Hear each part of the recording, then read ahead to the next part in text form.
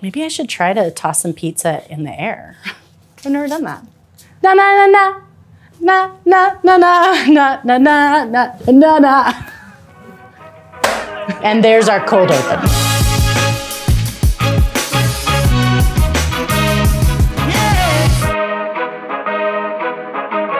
Hi, I'm Erin Jeanne McDowell, and welcome to a new year of Bake It Up a Notch. Today we are going to be talking about one of my absolute favorite things to make and to eat. It's one of my favorite dinners of all time, but it's also one of my favorite breakfasts of all time.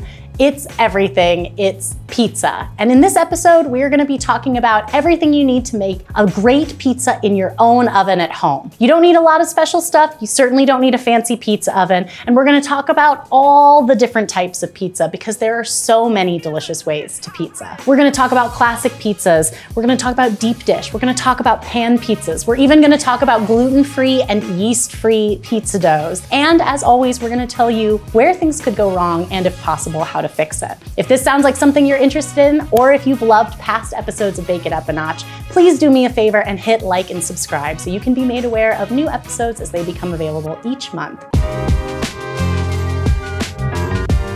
One of the best things about pizza for me is that it really doesn't require a lot of fancy equipment to make a great pizza. But there are some tools that can help, and also some that I think are worth talking about that you might not typically think of when you're thinking of a pizza. One of the advantages of pizza is that it's really quite simple to make. So you can use a stand mixer to mix your dough if you would like, and if your recipe suggests it.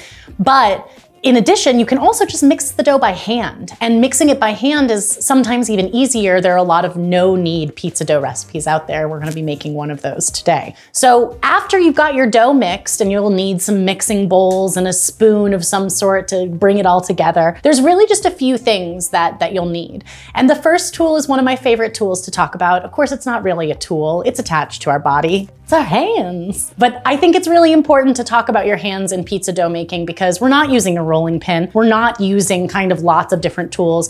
We're really gonna rely on our hands and the feel of the dough for getting it just right. Another piece of equipment that is really useful that you don't have to have but can be so great is a pizza stone or baking steel. This is a piece of ceramic stone or a piece of steel that goes into the oven and gets really hot and retains heat. This is especially helpful for pizza because it does a lot of its best work in the early moments of baking, kind of when this oven spring happens. So in those early moments, we want to kind of capitalize on that and maximize it, and the pizza stone or baking steel really helps. If you're using a pizza stone or a baking steel, you can bake right on that surface, and that's one of the things that's really wonderful because it helps get that crust so beautifully crisp. But there are also lots of other options for baking your pizza in. I like to use a 9x13" pan for deep dish pizzas, but you can also use other cake pans as well, other baking pans. Here is just a 10" cake pan that is great for a pan style pizza. You can use a baking sheet for making pan style pizzas as well, or another one of my favorites to bake in is a cast iron skillet. It does a similar job to the pizza stone and baking steel of getting heat and retaining it so that that bottom crust gets really beautifully crisp. Also, you usually already have one at home, so it's a great alternative to, buying more tools and getting more things.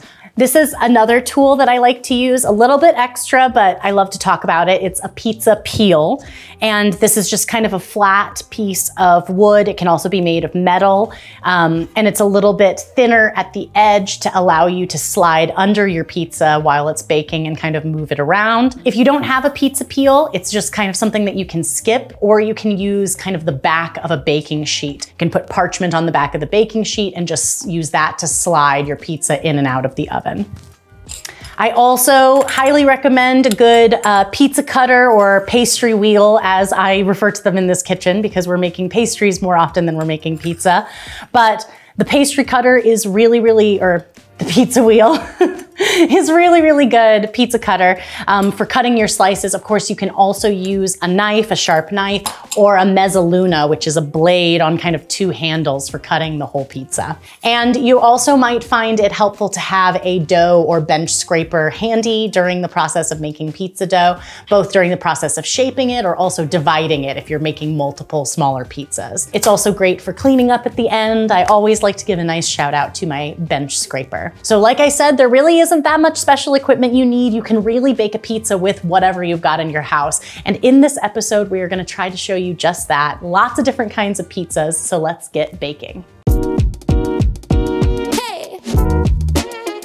Let's talk about the dough because of course a great pizza starts with a great dough, but there are lots of different kinds of dough. That said, they usually have kind of the same base ingredients, and it's more about the ratio in which those ingredients kind of come into play. Typically, you're going to be dealing with a base flour. That base flour could be all-purpose flour. It might be bread flour, which has a slightly higher protein content, which enables for a little more chew, or it could be a flour like semolina. And semolina flour, which I use in some of these recipes, is a really finely ground durum wheat flour. It has a slightly yellow color, but a very, very fine, delicate texture. Great, great for pizza. The actual dough itself is going to have just these base ingredients. It's basically going to be flour, a little bit of salt or other seasoning, yeast, and water. Sometimes additional ingredients are added for flavor, things like olive oil. You might remove some of the water and flour and use a sourdough starter as a base of your dough as well. So the base ingredients and the ratio in which they are combined will change the ultimate texture of the pizza dough. But the dough itself is quite easy and simple to make. You can kind of make it a few different ways, and I'm gonna show you both an easy way and a slightly more complex way to mix your dough. When you're mixing the dough, you're basically looking to get those ingredients evenly and homogeneously combined. So all we're trying to do is get a nice, smooth, even dough. Some recipes are gonna require a longer suggested mix time, and some recipes are gonna require almost no mix time at all. And it just has to do with kind of how that dough is rising, how it's getting to its final place, and how you're gonna bake it into its final pizza product. Pizza dough is so simple to make, and one of my favorite recipes is not mine, but I have used it from Food 52 for many years. It's Jim Leahy's No-Knead pizza dough. It's a genius recipe. It's been on the site for many years, and I love it. It's truly one of my most go-to recipes because it's a no-knead recipe, meaning we're just gonna dump everything into the bowl, mix it together, and let it sit for a long time. Just adding my salt and yeast to the flour. The structure of this particular dough is made from that longer time that it's going to sit. So that is really, really important. We're gonna talk a little bit more about that in a bit. So I'm just gonna add the water. Because this has a long rest time, you're not necessarily using warm water in a no-knead recipe like this. You might be using room temperature water, and we'll just stir it till it comes together. We're not really trying to knead it. That's why this is called no-knead pizza dough. We're really just trying to stir it to evenly hydrate the mixture, and then it'll be ready for its long rest. And if your other recipes are going to call for mixing in a stand mixer, they're generally going to use the dough hook attachment rather than the paddle, and you'll usually kind of use that to knead the dough to that desired elasticity, that desired smoothness, and getting all the ingredients combined. I think I'm gonna have to dive in here with my hands for the final part, but I'm not mad at that. I'm not really baking unless I'm doing something with floury hands, I feel.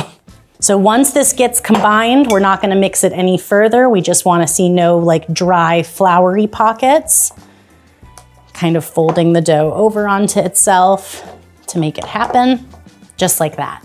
Comes together really, really quickly. That's one of the beauties of a no-knead pizza dough. So one of the things that's great about this no-knead dough is it's obviously intended to be made ahead. It actually has an 18-hour rest time before you can even use the dough. We're gonna talk about why that is and why it's so genius and why it works so beautifully a little bit later. But after that initial 18-hour rise, it can actually stay in the refrigerator for up to 3 days. It's an incredibly flexible base dough, very weeknight friendly for making into dinner so quickly, and a delicious dinner at that, because no one is ever going to be sad that it's pizza night. So this is such a great, easy go-to recipe, and it's just a reminder why pizza is so great, because it can start with such a simple combination of ingredients that you just mix in one bowl. Let's talk about slowing down and speeding up your rise times. Something that I think is really misunderstood about things that have yeast in them, any kind of yeast risen doughs, is that you're really in control of the ratio of how much time it's gonna take, and the recipes that you're using have been formulated for specific amounts of time. So for example, the amazing Jim Lahey No-Knead pizza dough. The reason that it takes 18 hours to rise is because there's actually very little yeast in the recipe. Jim Lahey has chosen to maximize on the flavor and the strength that can be built with a long rise time, and that means that he can use less yeast to start out with. On the other hand, if you want to skip that long rise time, can you actually increase the amount of yeast? Yes, you can. You can increase the amount of yeast, which will therefore decrease the total amount of rise time and just make the whole process go a lot faster. You do sacrifice a small amount of flavor when you speed up the process, because yeast kind of builds more of that incredible, noticeable flavor with the longer rise times. That's why we get such great flavor from things like sourdough and other starters. So it's just something to consider. I have an article all about this on Food 52 that you can check out, how to speed up and slow down your rise times. And right here in front of us, we have a big old bowl of Mimi's pizza dough. This is a triple batch, just to give you a little bit of an indication of how many pizzas we are making today. And we use some of that information to help us make some of this dough ahead for filming Bake It Up a Notch. But it's just as useful in your everyday life, trying to figure out how you're gonna make pizza at home in your own kitchen. You're in control if yeast is involved. So also be sure to check out our yeast episode of Bake It Up a Notch, which will give you some more insight into one of my favorite ingredients. Let's talk about the No-Knead pizza dough and all the pizzas that we can make with it. I am gonna demonstrate each of these styles of pizzas and kind of talk about how to build them, how you might want to top them, and any kind of special considerations. So this first pizza that I'm gonna do is really, to me, the classic, the most classic pizza. A very thin, crispy crust that sort of bubbles at the outside edge and is just so perfect in every way. So we're using the No-Knead pizza dough that has rested for 18 hours to build this. I'm gonna start by stretching it a little bit by hand, and I'm using some semolina flour for the dough. The semolina flour, because of the texture of it, this beautiful coarseness that it has, it's just really great for the shaping and keeping your dough really nice and workable and not sticking. So I'm just gonna apply the semolina as I need, and then I'm gonna start using my fingertips to gently stretch the dough. You wanna be pretty gentle with this, more of kind of letting gravity do the work rather than trying to actively pull it, because if you pull it too hard, that's when you might get rip or tear holes in the dough.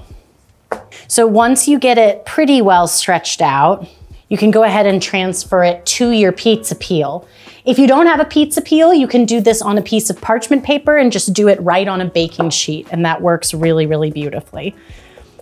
And once we get it on the peel, we can continue to stretch and also stipple it. When the dough is relaxed, it should do this quite easily. If the dough is really resisting these movements, it probably means that it needs more rest time. This is more typical when people are kind of trying to rush the process on a weeknight, and you've sped up the process, you've sped up the rise time overall, and as a result, your dough is kind of springy. It's okay for it to be a little thicker around the outside edges. Of course, this is also personal preference. I'm like saying these things like I am the pizza queen. I am not the pizza queen. That's the best part about making pizza at home. You are the pizza queen or king or princess or whatever you want to be. Royal or not, you will have delicious pizza, And best of all, it's going to be exactly how you want it. And then when I'm done, I just like to go under all the way around one more time and just make sure that I can lift it up. If it's stuck at all to the pizza peel, it's gonna be a disaster when you try to put it into the oven later. So if necessary, you can just lift up your dough, sprinkle a little more semolina underneath it. And it's really important to do that and check that before you start adding your toppings, because it's a lot easier to move the dough at this stage than it is once we weigh it down with sauce and all these things. So let's talk about toppings for a second, because it's an important thing to talk about. Of course, literally anything can go on top of a pizza. I'm sure there are people out there that would disagree with me wholeheartedly on that, but yes, really anything could be a pizza topping. And the versatility is one of the things that makes pizza so wonderful and delicious. The main thing you want to consider is if your ingredient has any kind of moisture, you might want to take extra precautions to remove and reduce some of that moisture before you bake the pizza. A great example of this are mushrooms. Mushrooms are one of my favorite pizza toppings. I love them, but they contain a lot of moisture. So I usually saute or roast or grill the mushrooms briefly to help release some of that moisture, let it cool down completely, and then it's ready to be a pizza topping. Okay, let's build our pizza. We've got our crust. We've stretched this particular crust out quite thin, but a little bit thicker at the edges for a classic pizza. For a classic pizza, there can be sauce or there may be no sauce. That's sort of up to you. We're gonna do sauce on this one. We're gonna do kind of a couple classic pizzas here. We're gonna do a diavola, which is basically pepperoni. Spicy soppressata on top of sauce with cheese. And we're also going to do, man, my pronunciation, if I try to do this in Italian, is going to be really bad. So instead I will just say 4 seasons. They call it the 4 seasons, and you top each section, each quarter of the pizza with a different ingredient that represents the 4 seasons. So I'm going to put my hot soppressata down for this one next. This is a little bit of another thing that you can kind of choose as you prefer, whether or not you want to put your toppings below the cheese or on top of the cheese. This is up to you. The advantage of putting them below the cheese is that they stay on really well. So as you're eating and taking bites, the downside of putting them below is that people can't physically see them. So I'm gonna put the hot soppressata under, and then we will do the rest of them on top. And then the type of cheese that you're gonna use can vary. On a classic pizza like this, I love to use fresh mozzarella, and I typically dice my fresh mozzarella into varying sizes. And dicing it enables it to start the process of melting a little bit quicker in the oven. Fresh mozzarella, of course, is very hard to shred, but you can also do slices. I just think that dicing is a little bit easier to get it all over the pizza and kind of get those like beautiful, cheesy pools of goodness that we love with the pizza. And if you want, you can also use some shredded cheese. We can add some Parmesan to the top of this when we're done. That's the beauty of pizza, is that we can do all of those things and more. And we've just made a pizza. I just realized that we can't make the next one until I put this one in the oven because I put it on here. So let me see if the oven is preheated. It isn't. All right, so once our pizza is ready, it's on the peel. You wanna make sure your oven is really, really nice and hot, but then it is time to bake this pizza. Let's bake it. Let's put it in the oven. And you should come with me. It wasn't very graceful. Cheese happens. Cheese does happen. That's how you do it. Yeah.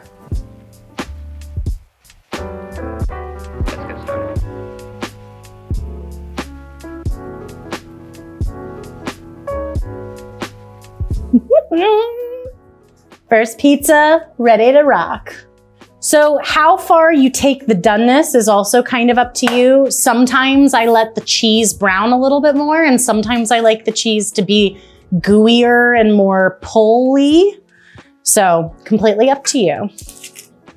So more delicate toppings like fresh herbs or things you might want to add at the end, like a drizzle of olive oil or some crushed red pepper flakes, anything like that can go on right when it comes out of the oven.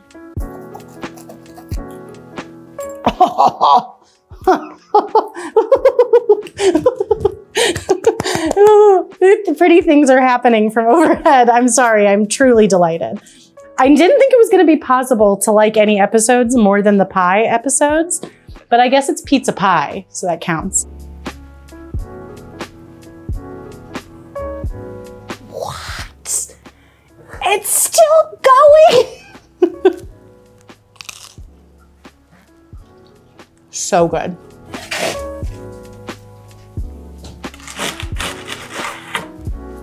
Sometimes prosciutto or other ingredients are added towards the end and they just kind of rest on the top.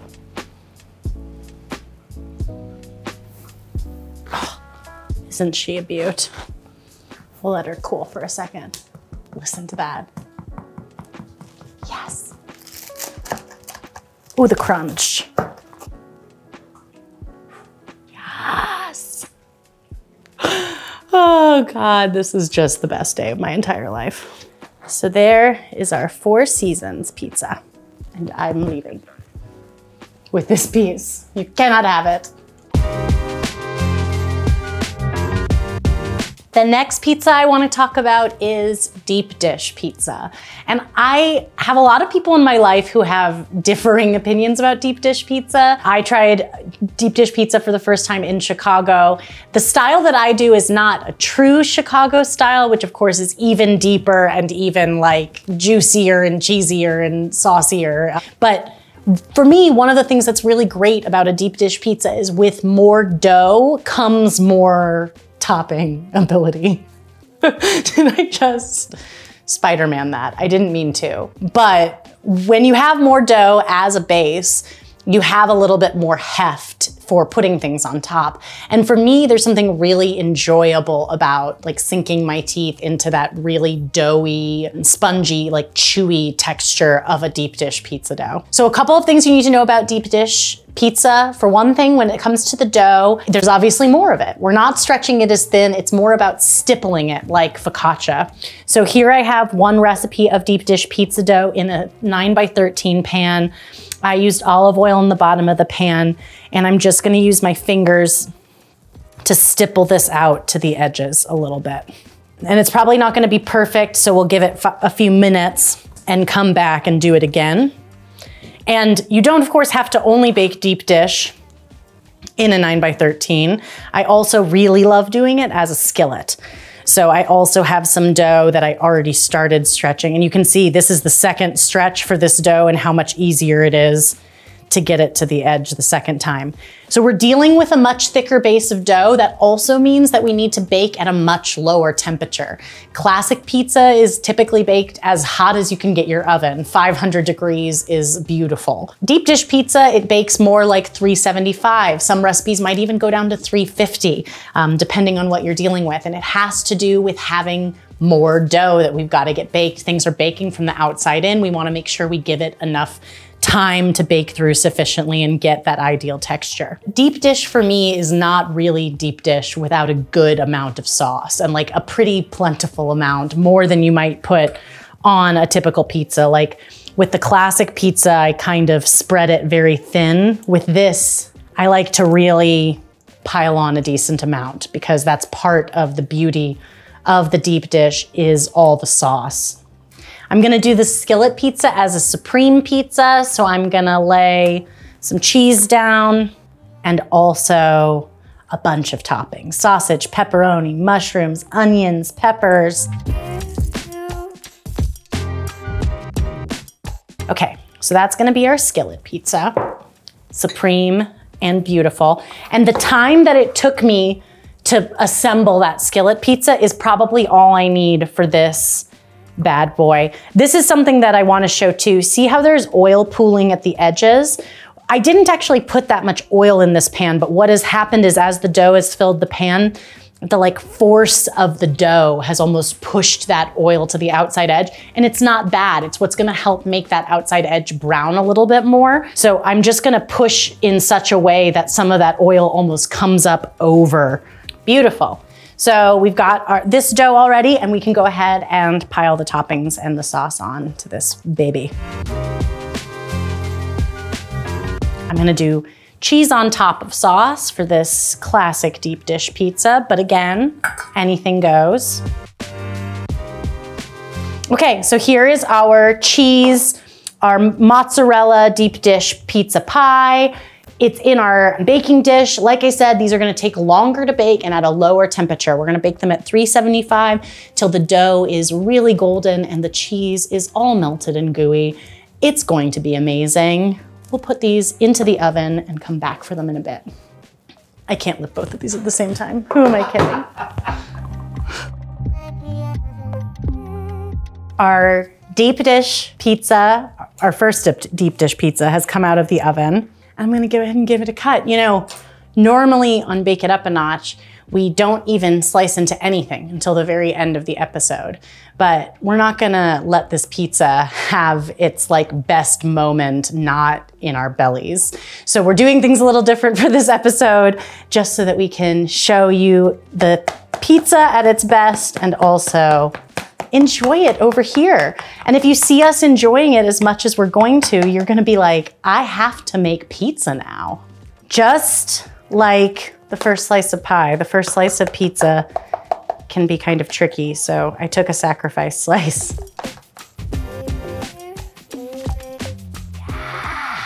Yes. And that is a cheese pull.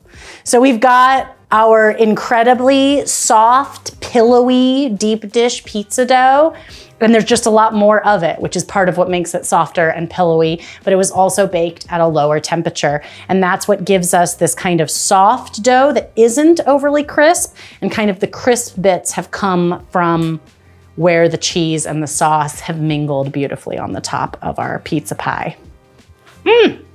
Deep dish. I love you, deep dish pizza. You still have a place in my heart. Now go away. I truly love all kinds of pizza, but this next style of pizza is the one that I grew up eating, the one I kind of get specific cravings for when I'm thinking about pizza. It's pan style pizza. This is the kind of pizza that my mom would make for me and my brothers, and now she makes for her 4 grandkids. And it's super easy, super friendly, the least special equipment requiring, because you just make it on whatever size baking sheet you have. You can adjust it to be a more personal size pan pizza, or you can make a really big one. My mom would usually make like 3 or 4 or 5 or 6 of these for my brothers and I, depending on how many of my brothers were coming over. She needs more pizzas because we're a big appetite family in that regard. So now I lovingly call it Mimi's pizza, because my nieces and nephews, or nibblings, if you're looking for a gender neutral term for niece and nephew, I just learned this. It's nibbling. Amazing, a great word. My nibblings call my mom and dad Mimi and Papa.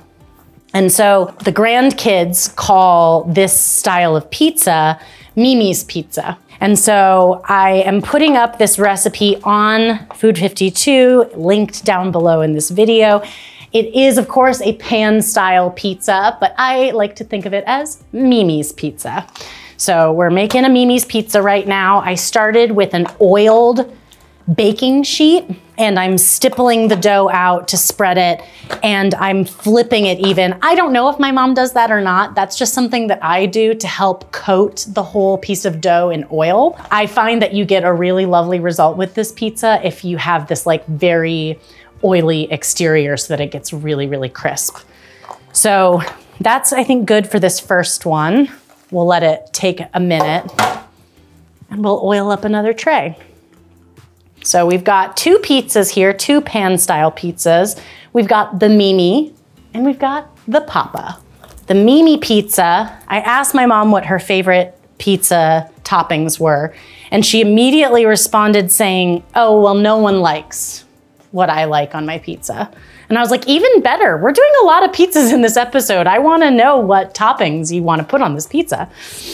And she said that it breaks one of my dad's rules in the kitchen, which my dad does not like starch on starch. So my mom likes this particular pizza, which is sliced potatoes, Castelvetrano olives, mozzarella, feta cheese, and garlic olive oil. It's a sauceless pizza, and it's starch on starch, and we're making it happen for Mama McDowell, the Mimi. We're gonna work this dough till it's about 1/2 inch thick, and you can make it thinner or thicker, kind of depending on what kind of pizza you like, but this is meant to be a slightly thicker pizza. It's not meant to be super thin and crisp, it's meant to have a little bit of chew.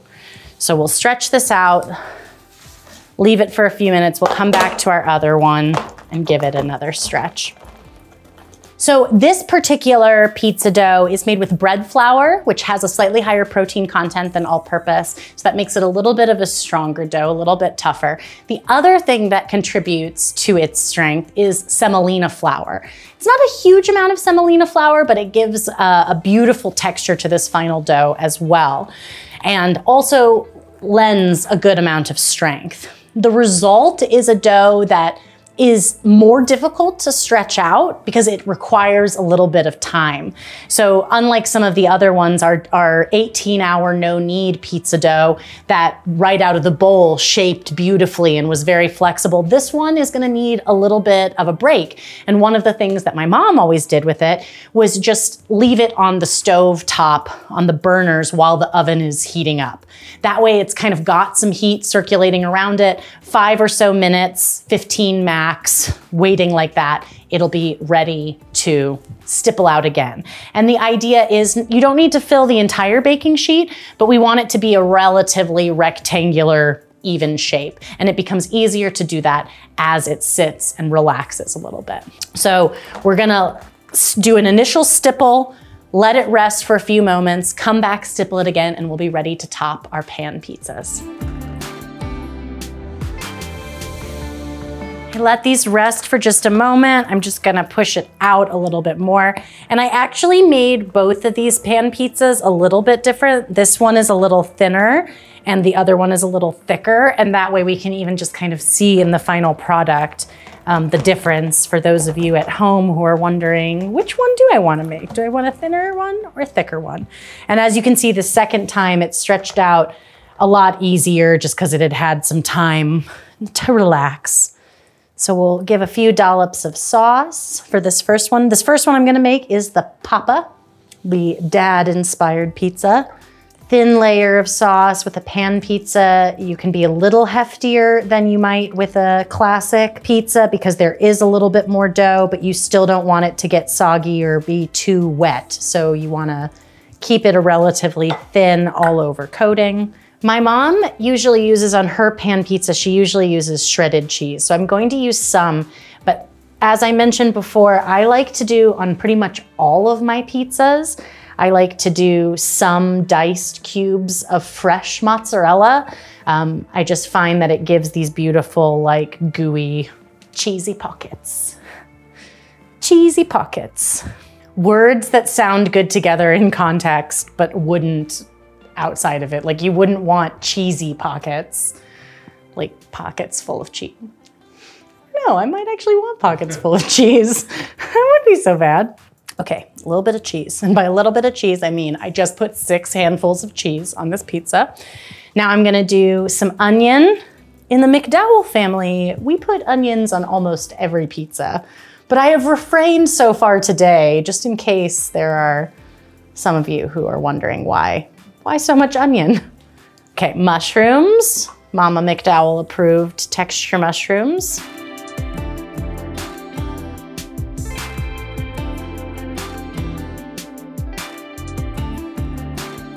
Okay, so this is the Mimi, my mom's preferred, and we're gonna give it a little drizzle of garlic oil. I'll rub There's no sauce on this pizza, so we're a little bit more plentiful with the oil. And then we're gonna layer some sliced potatoes. My mom told me that she usually cooks the potatoes first. So that's what I did. I boiled whole potatoes and then thinly sliced them, skins and all, because I quite love potato skins, but peel them if you like. Mimi won't mind.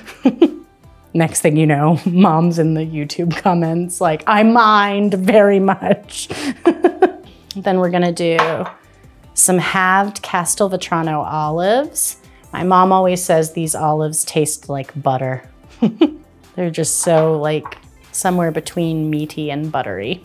Let's do another drizzle of oil for those potatoes. Then a crumbling of feta, and we're also gonna do fresh mozzarella. So the main takeaways with pan pizza, really flexible and friendly, even more so than other pizzas. Clearly my favorite, even though I claim to not have a favorite, and they're just so good. They're so delicious. The dough is really versatile. You can make some thinner, some thicker. I mean, it's just got it all. It really does. The Mimi.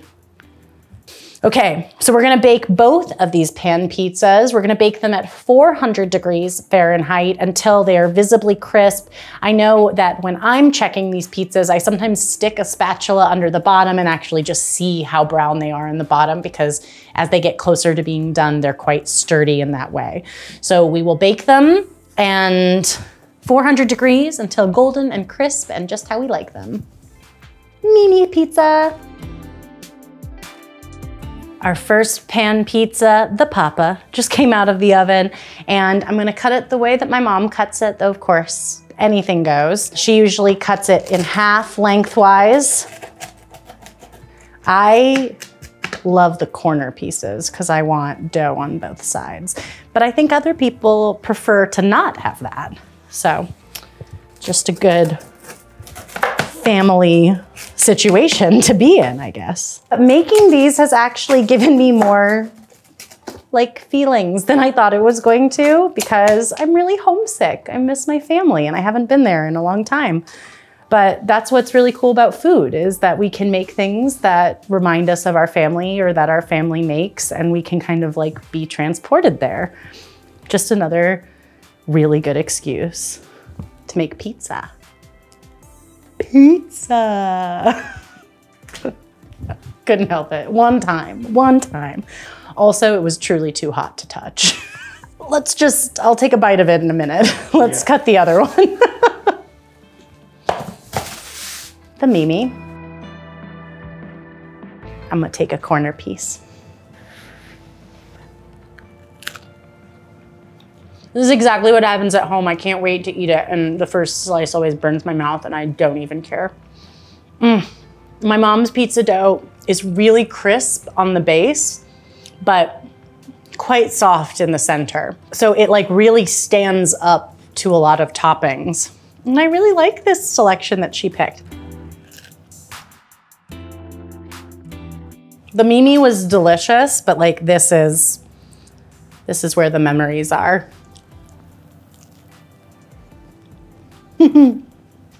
Not to pat myself on the back again, but I think I nailed the mushroom texture. It really does taste just like hers. Well, it's missing the one special ingredient that I cannot put in, which is a mother's love. But I put in some Erin love to this, and it tastes pretty good too. You wanna keep filming me? Because I'm gonna eat the whole thing. All right, I'm just greasing up my pan, my 9x13 pan for our next beauty, the Detroit style pizza. Now, the Detroit style pizza is famous for kind of doing things in a different order and having these incredibly crisp edges. Those crisp edges are famously coming from kind of this traditional pan that Detroit style pizza is made in. But if you don't have that pan, as you can see that I do not, you can really use any kind. I actually quite like a ceramic or even cast iron baking dish for doing a Detroit style pizza. But The main idea is to get these really, really incredibly crisp edges. I've oiled it really, really well, and I'm gonna add my dough into the base. I'm gonna do a little bit of stretching to the dough before I add it, just to start helping it fit in this pan. And then I'll do the rest of the work with some stippling.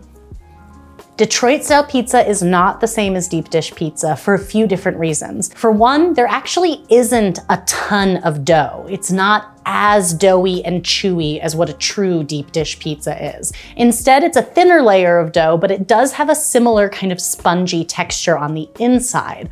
On the outside, it gets incredibly crisp, like these incredibly browned edges, and that is really what the Detroit style pizza is all about. Also though, it's the arrangement of the toppings. I sometimes still put just a tiny bit of sauce in the bottom.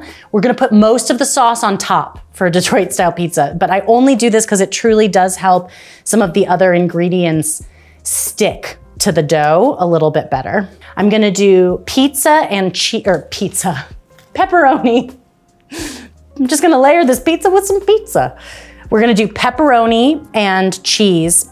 And that's another thing that's typically different about Detroit style pizza. It uses a style of cheese that is sometimes called brick cheese. If you can't get the specific brick cheese, a low moisture brick style mozzarella is ideal, keeping the moisture down, because we're gonna use a lot of cheese in this recipe. So you don't wanna use something like fresh mozzarella. It'll really be too wet and you won't be able to get the same kind of consistency. So we'll do cheese next. We've got that diced brick cheese, and you kind of want to put it all over. One of the things that happens in a good slice of Detroit style pizza is some of the cheese is at the edge and it has really browned beautifully. So it's even great to have some of that cheese at the edge. And you can still use a blend of cheeses. You can use some shredded as well. I like to use some Parmesan on a Detroit style, since it also will help with the browning of those golden edges. So we're baking a Detroit style pizza at a higher temperature. The other really different thing about it is it's baked at 500 degrees. It's baked a little bit more like a classic thinner crust pizza, but it comes out like a very different style of pan pizza. So just really, really beautiful. But remember, Detroit is not deep dish. It's its own thing, because now the sauce goes on top, baby. And a decent amount of it at that. And it's a relatively wet sauce. Sometimes with pizza sauce, you've cooked some of the moisture out of it.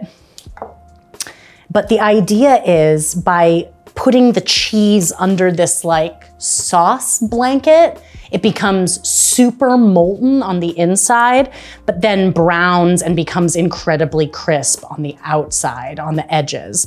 So really, a Detroit style pizza is all about the edges. That's like our favorite part. And we're gonna make sure the sauce is all over the surface of the pizza. I might do a little more Parmesan just to be extra, because more cheese. This is going to bake in a 550 degree oven until we get those incredibly crisp edges, and the cheese is gonna be melty on the inside. Sometimes with Detroit style pizza, I actually take an internal temp to really make sure that it's molten and gooey. You can almost do a toothpick test like you would do for cake, but just to see if the cheese is melty enough inside.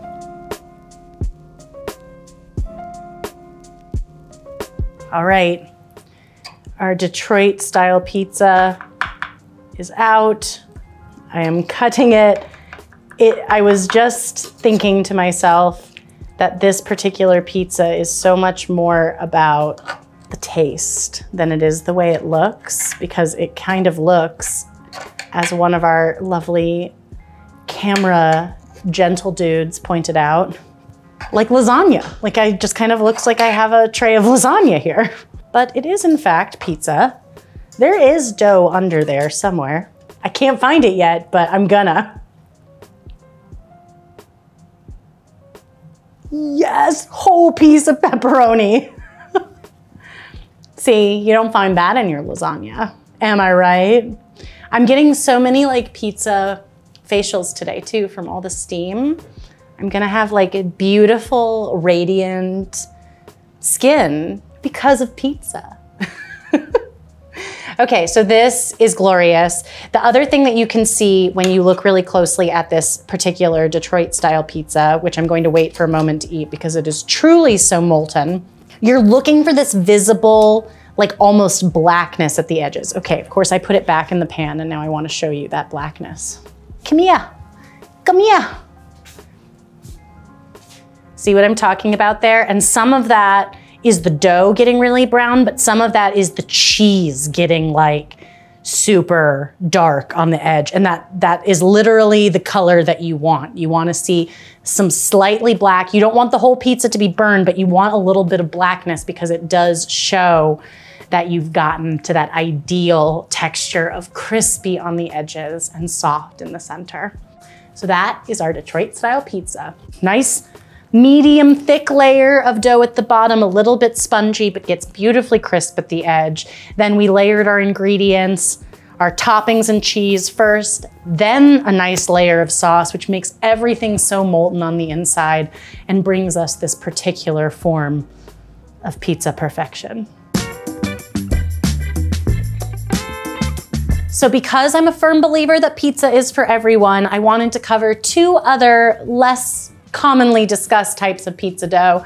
The first one being a gluten-free pizza dough.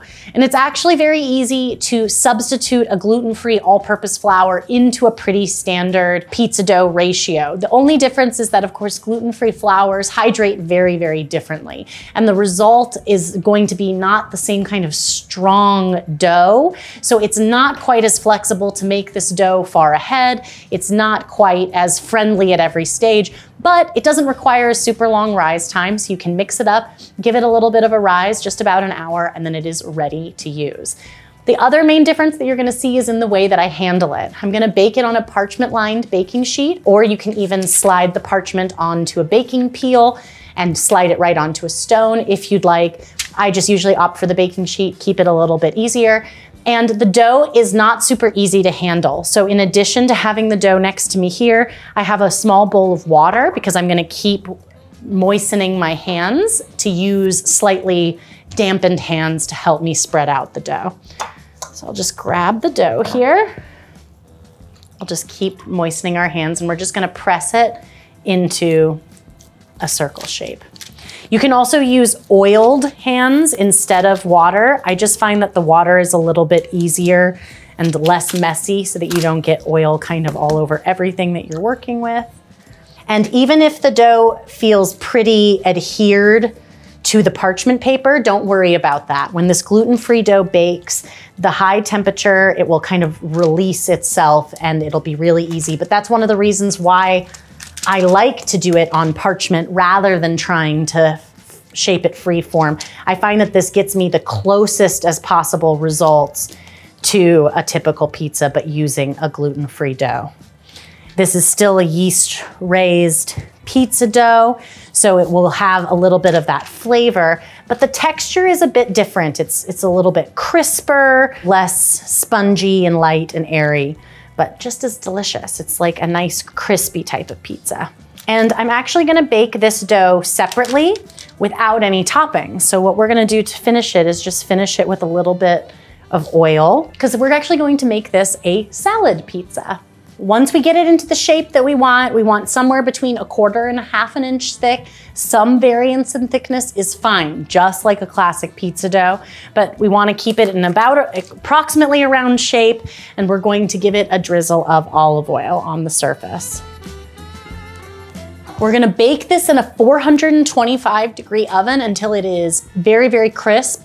Another thing that's a little bit different about gluten-free doughs, they don't always brown quite the same way as a typical wheat-based flour will. So just something to keep an eye out for. Don't worry if your dough is a little bit more blonde. There's nothing wrong with it. It will be just as delicious.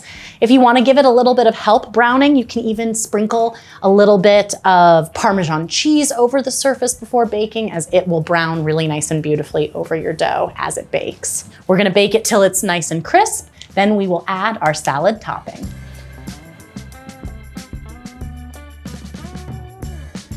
When I was in college, there was an amazing pizza place not far from campus where we all went to get pizza, and they were quite famous for this salad pizza that they had, which was just some baked dough with a really creamy kind of blend of chopped salad on the top. I wanted to echo that with this particular pizza, and I especially love a green pizza or a salad pizza like this in the summer when I'm doing pizza dough on the grill.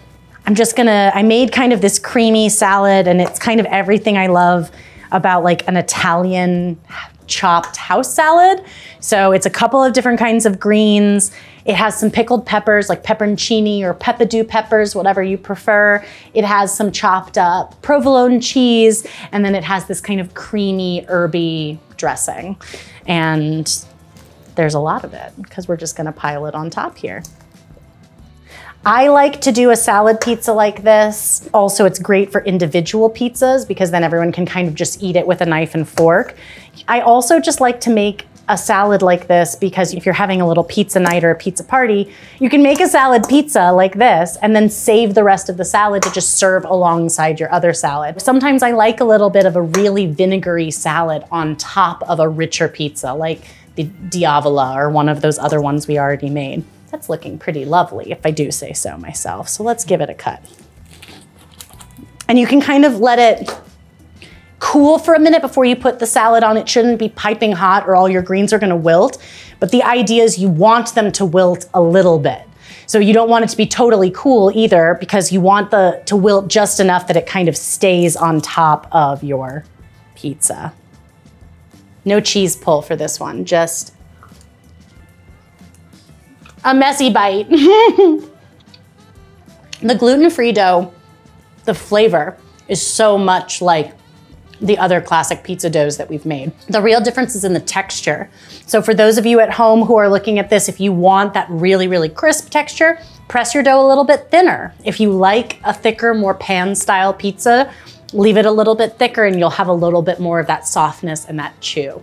But any way you slice it, it's going to be a very delicious gluten-free pizza. It really is good. I love yeast very much, but there is still a time and a place for a yeast-free pizza dough. As we head into a new year, one of the things that I have been thinking a lot about was the period of time this year when my extra stores of yeast were very valuable and I was sending them in the mail to people who could not find yeast in the store. And whether you don't have yeast, whether we go through another unexpected yeast shortage, or whether you just are looking for something very quick and easy with no rise time required, this is a really easy dough made the exact same kind of way. You know, all of these doughs are really made through a method that's called the straight dough method, aka dump everything into a bowl and mix it until it's combined. This particular dough will yield something a little bit more akin to a cracker, but it will have a little bit of spring and chew. So don't think of it as solely being a crisp cracker like it does have pizza-like properties, but there's no yeast in it. Instead, there's just a little bit of chemical leavener. By chemical leavener, I mean baking powder. So I'm gonna start patting it out. My surface has a little bit of semolina flour on it, and I'm just patting it out as thin as I can get it. And then I'm gonna go ahead and transfer it to a parchment-lined baking sheet. I'm gonna keep pressing it out once I get it on the baking sheet and being a little bit more firm with it. Because of the way this dough is prepared, it does not have a lot of the strength and structure that a yeasted dough will have. And so it's important that we don't try to stretch it. It's just going to fall apart, break apart in our hands. So we can stretch it on a surface, but we can't do the typical stretching it, tossing it in the air, that sort of moment with our pizza. So once it gets stretched to a nice thickness and we want it relatively thin, we'll give it a drizzle of oil. I'm just gonna use my hands to spread that beautiful oil across the surface. I'm going to make this as a white pizza. So I'm a classic white pizza, which is typically a little bit of ricotta spread over the base instead of sauce. On top of the ricotta, you could add some pepper flakes if you like. I smashed some roasted garlic into this ricotta. And then we're just gonna toss it with an assortment of cheeses, some shredded mozz, some fresh mozz, and some Parmesan. This is going to bake at a relatively high temperature, between 450 to 500 degrees. The reason is because we want that advantage of that really high heat to help with this kind of oven spring from our chemical leavener, from our baking powder, to make sure that we get the best possible kind of puff and lightness, fluffiness to our final dough. It's also going to mean that this is going to bake relatively quickly, so keep an eye. The higher the temp, the quicker your pizza is going to bake. Our yeast-free pizza has come out of the oven, and it actually had a little bit of a pizza accident, but it's a very delicious one. So this is one of those ones, I didn't even want to put this in mistakes happen, because if this one happens, it's just like lucky whoever gets that slice. But it was like a little weighted unevenly, and there was more cheese on this side than on this side, and so some of it has spilled off the crust a little bit and created a little cheese crisp on the edge of the crust. There's really nothing wrong with it. It's kind of amazing, but wanted to point it out since it is there and it's a little different than some of our other pizzas today. Give it a cut. And you see we've got a really, really nice, like spongy, but with a nice crispness on the outside edge. We've got a nice little cheese pull babe there. Ooh, very hot. But it's so, so, so good. It's a really soft texture with just the right amount of crunch. This is a great way to go from zero to pizza in as little time as possible. The one thing that it sort of is lacking that I love about pizza is the flavor of the yeast. But if you're ever in a real hurry, or if we find ourselves in another yeast shortage, this is the recipe for you. One of the things I love about pizza is that it's really so foolproof. Even when you make a mistake, they usually are relatively delicious. If you cook it a little too long, it's just extra crisp and cheesy. If you underbake it a little bit, it's extra gooey and delicious. So that said, there are certain things that are so easily preventable, and we're gonna talk about them really quick. So one of the first ones is easiest to show with a hot pizza. So even though I have this beautiful dough in front of me, I'm gonna work with this one right here to my right first. This is a pizza that we put way too much sauce and toppings on. Basically what I was trying to show is that if you overload it with too much wet ingredients, no amount of sufficient baking is going to get it crisp enough, and it's going to be very soggy, especially towards the center where you get that kind of, the outside looks crisp, but the center kind of sags. So let me just cut this. You see at first glance, we still have a relatively crisp base to our pizza, but when we go to pull it apart, this pizza is just like quite soggy. Oh. It's very soggy. It's soggy. I'll just say it. No, you can see though at the back of this pizza, it's not as browned, and it's baked at the same temperature and for the same amount of time as the other classic pizzas we baked earlier, but it's just never going to get as dark because it's literally sodden. It has moisture soaking into that crust from too much sauce. So make sure that the amount of sauce and the amount of toppings you're using are varying depending on how thin your dough is. For a classic pizza like this, where the dough is nice and thin, you really want to keep that layer of sauce really thin, and you want to keep your toppings more sparse. Otherwise, you're going to have a pizza that tastes delicious, it's loaded with toppings, but you're never gonna get that texture that you exactly want. So our other, well, let's talk about the other baked pizza since it's sitting right here. We already talked about one after baking, so we'll talk about this one. This is a classic pizza dough that was baked at a really low temperature. And basically what you can see is, you can see that it's really, really blonde. It actually is remarkably similar in color to the dough itself. It's barely browned, which is kind of amazing. And part of that is that we didn't bake it at a high enough temperature, so the structure's still set. The dough had its oven spring where the yeast kind of perked up, and then the outside structure of the dough set.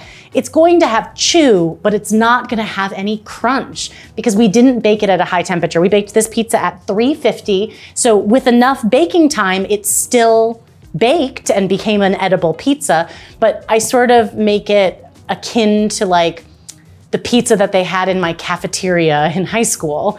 It's pizza, it's crust and sauce and cheese, but it's not very good, and the texture is just a little off. It doesn't have those things we love about really good fresh pizza. So make sure that you're baking at the right temperature for your pizza to get that browning and to get the texture exactly as you want it.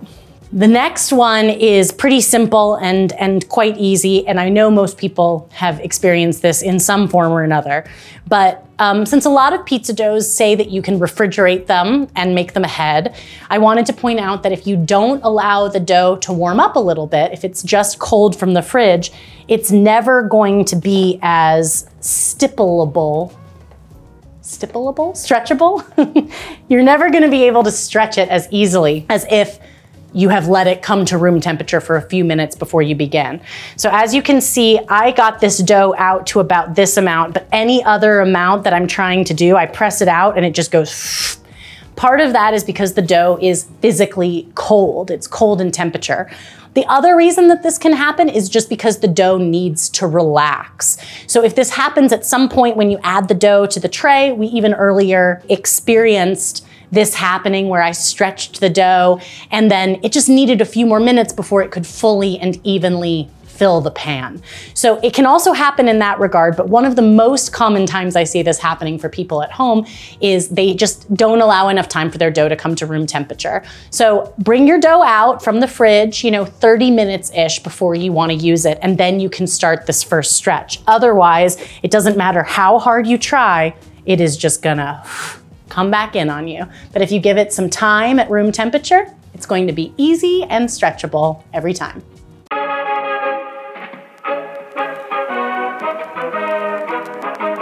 I hope you loved this episode of Bake It Up a Notch, where we were talking all things pizza.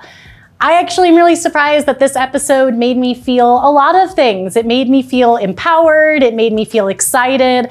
I might have made some moaning noises from things being so delicious. I felt a lot of things, but one of the biggest things that I felt was actually homesickness. I felt so homesick making some of these pizzas that I grew up eating, but I just love that. I love the power of food to bring us these memories and bring us together. If you're stuck at home this winter, making pizza with your family, with whoever is in your bubble, is a great way to just have a great start to the year. So I hope you got a lot of ideas for making your own pizzas. Be sure to show me the pizzas that you're making with hashtag Bake It Up a Notch. And what was the other thing? Happy baking.